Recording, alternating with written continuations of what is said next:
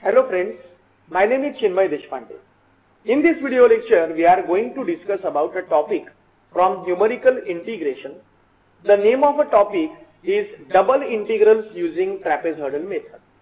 Let us consider I have a function I equal to integration y0 to yn, integration x0 to xn, f of x comma y dx dy.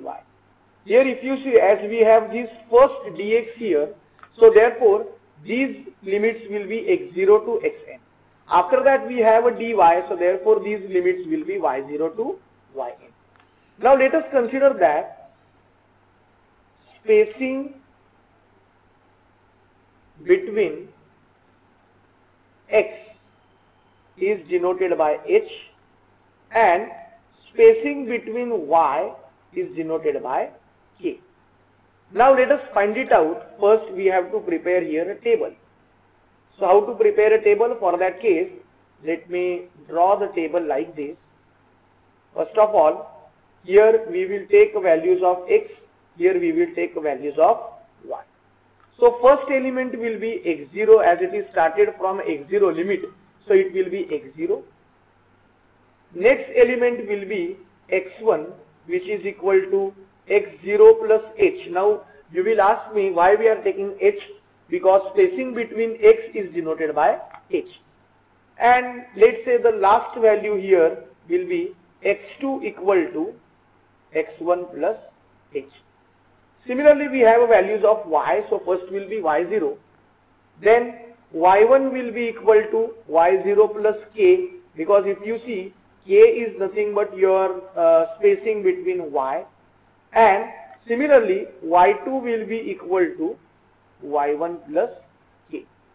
Now we have a function f of x comma y.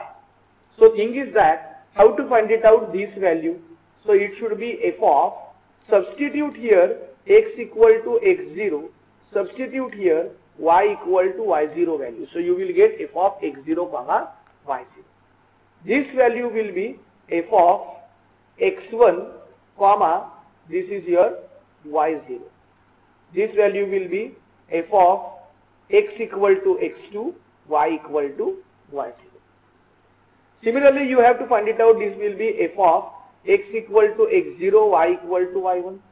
This is f of x equal to x1, y equal to y1.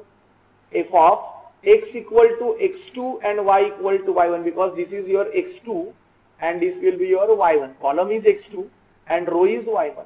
Here if you see, for this column is x0, so x equal to x0 and y equal to y2. Then this will be f of x1 comma y2, and this will be f of x2 comma y2. Now let me take other color pen, so that I am going to mark here some special symbols. All corner elements, put it in a box. So these are all four corner elements, we are putting it in a box. You will ask me why we are doing it, because just for remembering this formula. Then all the middle elements, these are indicated by arrow. So you have to indicate these elements by arrow, and let's say it should be taken in another box. This middle term, it is taken in a other box. Now what is the formula of trapezoidal rule? So let me write it as here trapezoidal rule. So how to write the formula? I will be equal to hk upon 4 into bracket sum of terms within box, sum of terms within box, plus 2 into sum of terms indicated by arrow, plus 4 into middle term from the table, middle term from table. In other words also, you will be able to write this formula as hk upon 4. Now what are the elements which are present in the box? If you see, it will be what?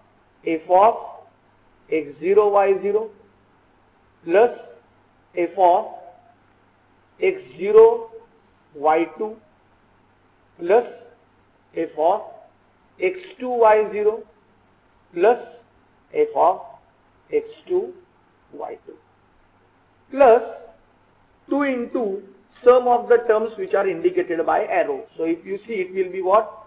F of x1 y1 plus f of x1 y2.